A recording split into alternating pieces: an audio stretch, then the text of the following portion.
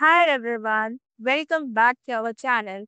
Today in this video, we are going to see how to enter safe mode Dell laptop Windows 11. If you want to enter into the safe mode, you can follow these simple methods.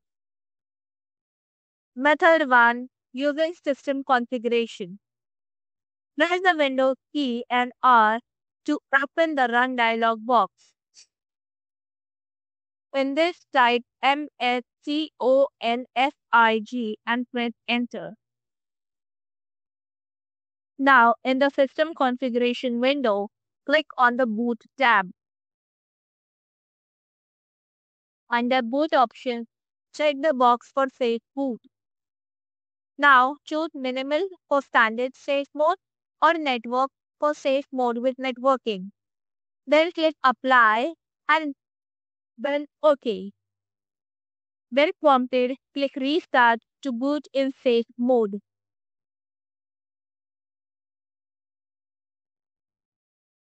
Method 2. Using the Settings app. Press Windows key and I to open the Settings app. In it, on the left side, click on System. Now, scroll down and click on Recovery.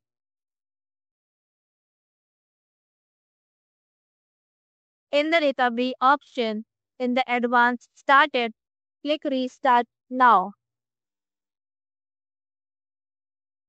After the system restarts, you will see the Choose an Option screen. From here, using the arrow key, select Troubleshoot. Now, click on Advanced option.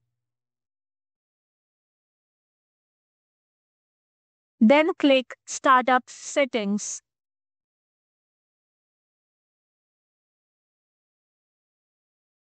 Then click Restart. After the restart, you will see a list of options. So press 4 or F4 to start in safe mode.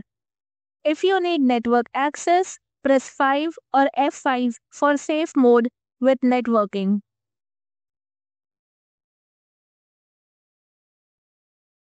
Thanks for watching. If you found this video helpful, please like, share and subscribe to our channel for more such valuable content.